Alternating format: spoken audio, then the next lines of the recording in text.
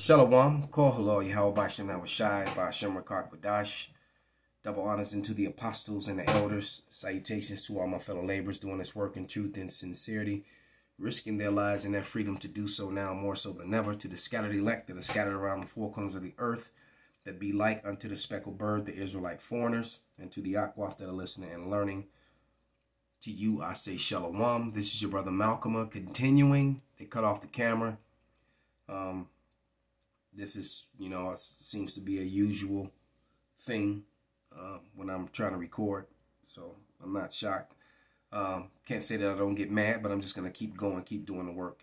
But I was to the portion of the movie where the girl seems to have come back from the dead. All of a sudden, she's back again after being ripped to pieces. As people are rioting for her, she shows up, and the deaths that were being caused by her are starting all over again. All right. Look, let me grab a couple quick scriptures because real to life, the Lord clearly says that there are spirits that be created for vengeance. Let me see if I can find that real quick. I think that's Sirach.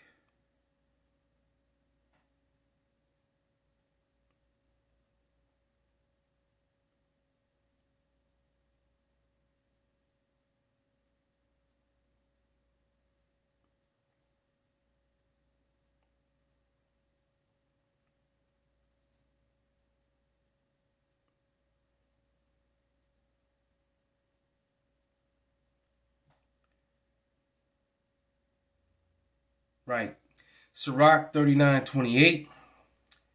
And it reads, there be spirits that are created for vengeance, which in their fury lay on sore strokes. In the time of destruction, they pour out their force and appease the wrath of him that made them. So whether that comes from another person, because a beast can be a person, a creature, all right? Or actual beast. That's what I should have said. A creature could be a man or a beast. That's what I really meant to say. But they all have spirits, right? So the spirit, could jump on a person or it could jump on a creature to inflict pain in the destruction, and it actually appeases the Lord that sent them, that made them. All right. And so now this spirit of vengeance is back. All right. And they're trying to figure out what's going on because the footage that is being shown, the cop that was there when she fell on a train, he recognizes her. He knows it's her. So he's freaking out. All right. But let me read verse 29. Fire and hell and famine and death and all these were created for vengeance. And fire and hell and death, floods, that's all what's taking the world right now. See? So the apocalyptic feel in the world is matching the apocalyptic feel in this movie, which is, the motivation behind most of these Hollywood directors comes straight from the Bible, because that's the time that we're in. All right, let me grab another scripture. All right, this is 1 Corinthians 15:50, and it reads, now this I say, brethren, that flesh and blood cannot inherit the kingdom of power, neither doth corruption inherit incorruption. So if you corruptible, you're not going to inherit incorruption, which is immortality. That's only for the elect. And no heathen will ever see that. That only way heathen going to see powers is in Hollywood and Bollywood. That's it. They're never going to get that power.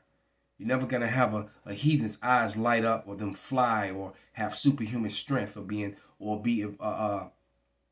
not vulnerable to pain, to fire, to weather, to poison, to any. They're never going to know what that's like. All right? It's never going to happen for a heathen. Hence the reason why Esau Edom hates you so much. All right? And it says, behold, I will show you a mystery. We shall all not sleep, but we shall all be changed in a moment, in the twinkling of an eye, at the last trump. The trumpet shall sound, and the dead shall rise incorruptible, and we shall all be changed. For this corruptible must put on incorruption, and the mortal must put on immortality. All right? So that's what it is, and that's where it's going. All right. Look, mass death and destruction are at the doorstep of every door in America and around the world, and every place where Basra dwells. Because the Lord, in every place where Basra is, you know, that same death angel, which was Yahushua, who the world ignorantly calls Jesus, in Egypt, he's going to visit every place, you know, according to Psalm 63, he's going to visit every place where Esau, Edom, the so-called white man is, and the rest of you heathens. And you 2/3, man. The eyes of the Lord are on the sinful kingdom. All right? And when the Lord returns, he's returning to a world that's ran by Esau, that's controlled by Esau. So Christians that teach that Esau is done away with, well, that's just not true. It's a complete and total lie. So with that, I give all praises, all honor, and glory unto Yahweh, Bahashem, Yahweh Shai, Bahashem, Rakakwadash, Wa Abba Babal, Kwam Yasharala.